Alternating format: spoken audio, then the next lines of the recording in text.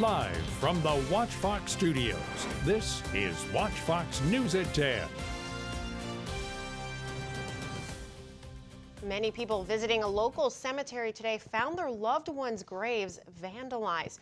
Good evening, this is Watch Fox News at 10. I'm Courtney King. Well, new tonight, Simpsonville police arrested a former police chief in connection to an armed robbery on Saturday. Deputies say it happened at 4 a.m. Saturday morning.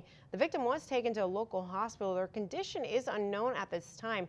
Anyone with any information on what caused the shooting is urged to call Crime Stoppers at 188-CRIME-SC. Well, a neighborhood in Newark, New Jersey named a street after a Charleston 9 victim. Reverend Sharonda Coleman Singleton Way now sits at the intersection of Pine Grove Terrace and Grove Terrace. The university announced through a press release this evening the body of missing USC medical student Seth Thomas has been found. An Ohio teenager attacked by a shark is now home and on the road to recovery. That attack happened while vacationing with family here in the Palmetto State. Well, also today, a new law will impact local businesses. If they overserve alcohol, they can be liable for deaths or injuries caused by drunk patrons.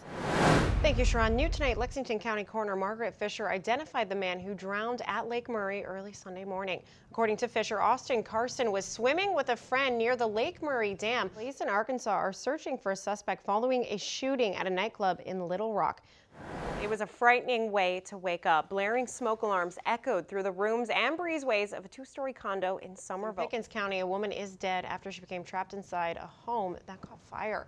Fire happened early this morning at a home located on Popefield Road in Easley. $9 million had already been raised for the victims of the attack and their families. He said he expects donations to approach to $13 million. Now, the Columbia Police Department continues to look for an armed robbery suspect. CPD released surveillance pictures of him on Friday morning. The suspect disguised a part of his face while robbing the La Quinta Inn. 18 years later, his parents told him that they were not his biological family and that he had a sibling.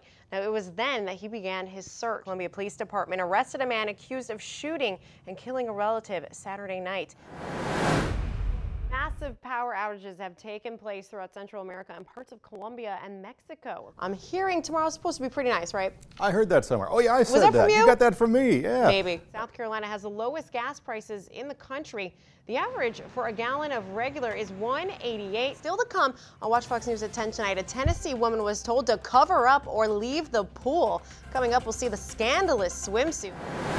Lighting off fireworks is one of the ways many people celebrate Independence Day, but you still need to be careful. She's not the first runner-up again this year. She came back strong, winning a trip to Miss America while representing the Palmetto State. Family in Wisconsin got a glimpse of the local circus from their front yard. But the man's frustration actually turned into laughter after a neighbor showed him video of the thieves in action. And that's because Tebow Mania is coming to an end here in the Midlands. Mike, what's going on? It's been Watch Fox News at 10.